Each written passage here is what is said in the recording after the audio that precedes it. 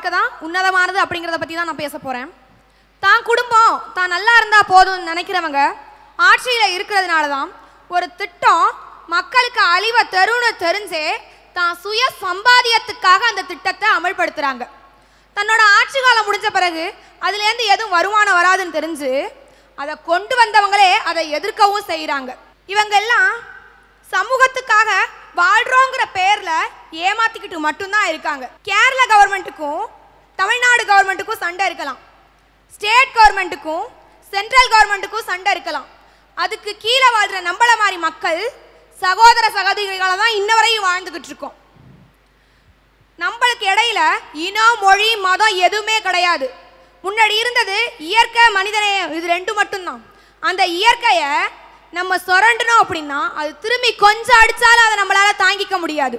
அதனால தான் சொல்கிறேன், சமூகத்தில் இதனால் அழிகிறது சமூகம் மட்டும் கிடையாது, சமூகத்தில் அங்கமாக வாழ்கிற நீங்களும் உங்கள் குடும்பமும் தான். சமூகத்துக்காக ஏதாச்சும் செய்யணும், சமூகத்துக்காச்சும் ஏதாச்சும் பண்ணணும் அப்படின்னு பேசினாலோ படித்தாலோ மட்டும் பத்தாது. சமூகத்துக்காக என்ன செய்யணும் அப்படிங்கிறது தான் முக்கியம். அதனால தான் சொல்கிறேன், சமூகத்துக்காக வாழ்கிற வாழ்க்கை தான் உன்னதமான வாழ்க்கை என்று கூறி விடைபெறுகிறேன்.